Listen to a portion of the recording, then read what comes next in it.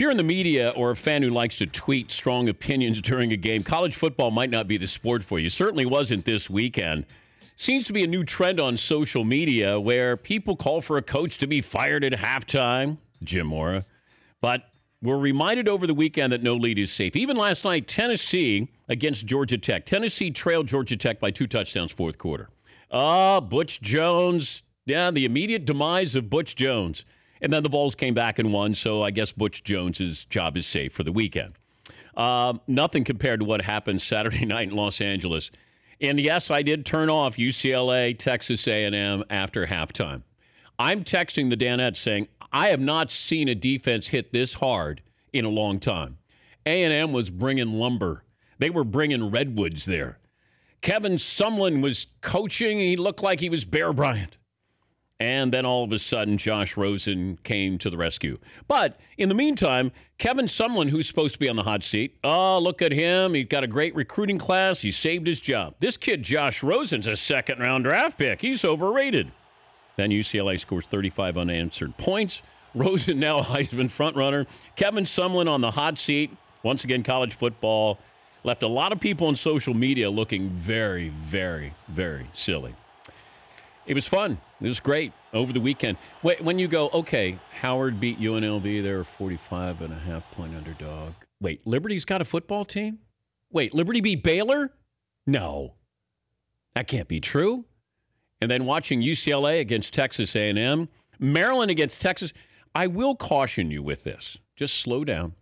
Slow down calling for somebody's job, because even if you're on a board of regents where you look stupid when you do something like that, calling for a coach to be fired, as they did, somebody with Texas A&M, slow down. Remember Alabama against USC last year? USC lost by 46. Clay Helton, he cannot be a big-time coach. He's more of an assistant coach. And then the Trojans go 10-3. They won the Rose Bowl. Oklahoma lost to Houston. And then they seemed like they did okay after that. Cougars went 9-4. Oklahoma recovered from that slow start. They went undefeated in the Big 12 and beat Auburn in the Sugar Bowl. Finished 11-2. Texas, Notre Dame. Remember that thriller? Texas is back. They beat Notre Dame. 50-47. The Longhorns are back. And then their coach got fired. Yeah, it's a long season. Even with Josh Rosen, who in the first half didn't have much time, A&M's defense was unbelievable. There's wide receivers weren't getting open. Now, he didn't look great. He's going to get credit for that, but there were a couple of passes that he had in the second half where they weren't great passes. But the final drive, which is what I want to see, I've often said, let me see when somebody is down and then they get back up. Because when everybody's flying around, throwing the football, having fun, everybody looks like a Heisman winner.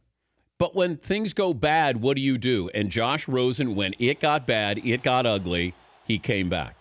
For the life of me, watching Texas A&M, I have no idea how that happened.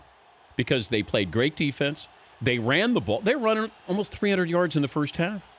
UCLA was demoralized. They were taking it to them.